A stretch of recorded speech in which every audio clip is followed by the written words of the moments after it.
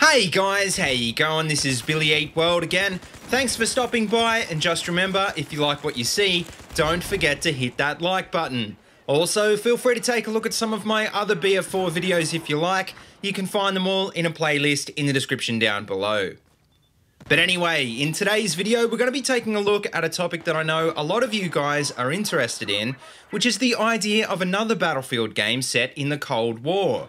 And the reason I thought I'd cover this one now is because we should be expecting an announcement about Battlefield 5 in the next few months. There's already been some speculation about the game being set in World War I, and even in the future like as a sequel to BF 2142.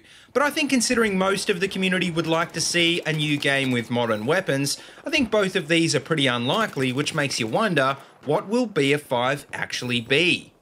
Well, a lot of you guys in the past have commented on my videos and told me you wanted to see a BF5 set in the Cold War, which I'll admit is a pretty cool idea. And sure, this would mean more or less similar kinds of weapons and maps to what we already have in BF4, but in saying that, I still think it's pretty unlikely.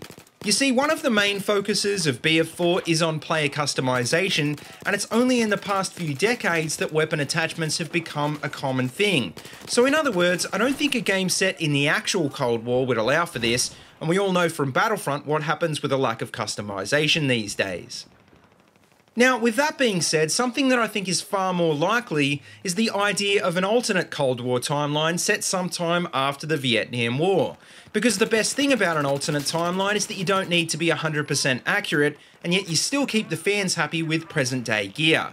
I mean, that's pretty much what BF4 and games like Arma 3 did to freshen things up with a theme in the very near future. So instead, what I'm suggesting is that they just go in the other direction like Wolfenstein did, for example, which is now set in a kind of high-tech alternate timeline of the 1960s.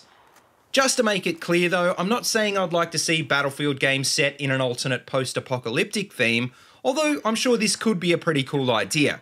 What I actually mean by this is that I'd like to see a game set in the 80s or the 90s, where, for example, NATO and the USSR are fighting over the Persian Gulf. So in other words, even though I'm all for the idea of an alternate Cold War timeline, I'd like to see the game at least try and mirror the actual historical events. And by that logic, considering both of these superpowers deployed in that region at the time, I think the Middle East would be the obvious place to set this kind of game. Now, just to give you guys a better idea of why I think this idea would work, but an actual Cold War theme wouldn't, let's take a look at some of the gear. And here, as you can see, well, quite a lot of the popular guns in BF4 entered service after the Vietnam War had ended. The reason the Vietnam War is important is because it was the last major conflict of the Cold War big enough to actually base a game like Battlefield on. So basically what I'm saying is if they don't decide to be historically accurate to the Vietnam War, then they're pretty much making up their own alternate timeline anyway. So the question is, why is it worth going back in time if it's been shown that games like BF4 and Arma can successfully go forward in time? Well, because a lot of cool gear used by military forces in the Cold War is now considered obsolete. If you take a look at this list, you can see there's quite a few weapons that don't make sense in BF4, but would definitely be part of a Cold War theme. And sure, we would lose a lot of the more modern guns if they went back in time, but unless they stick to the same old present-day theme, they're going to run into this problem anyway. So all in all, to finish up, it's anyone's guess as to what theme we're actually going to see from BF5, but I think we can safely assume it won't be far from a present-day theme. Because if it is, like what happened with Hardline, I think it's going to upset a lot of the fans, which is something I don't think EA would like to risk again.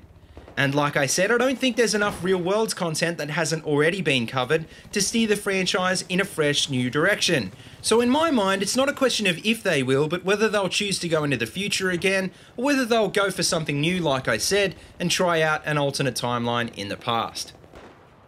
But anyway guys, I'm sure you've got an opinion on this one, so let me know what you think in the comment section below. And as always, if you like what you see, don't forget to like, comment and subscribe.